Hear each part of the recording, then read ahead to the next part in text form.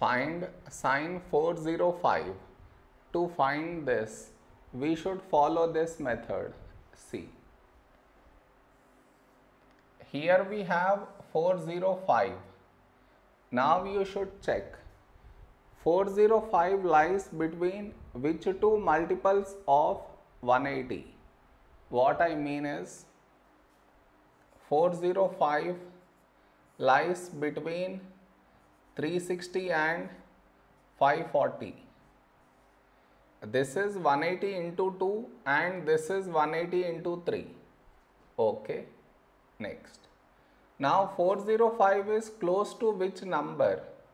This is close to 360.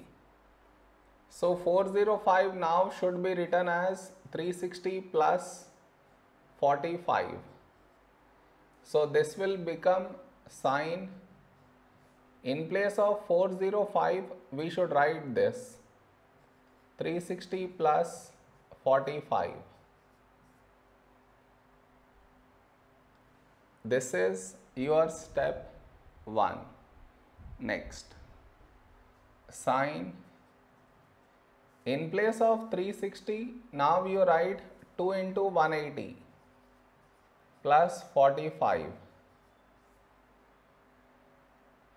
Next, here we have 180. So sine is not going to change, it will remain sine.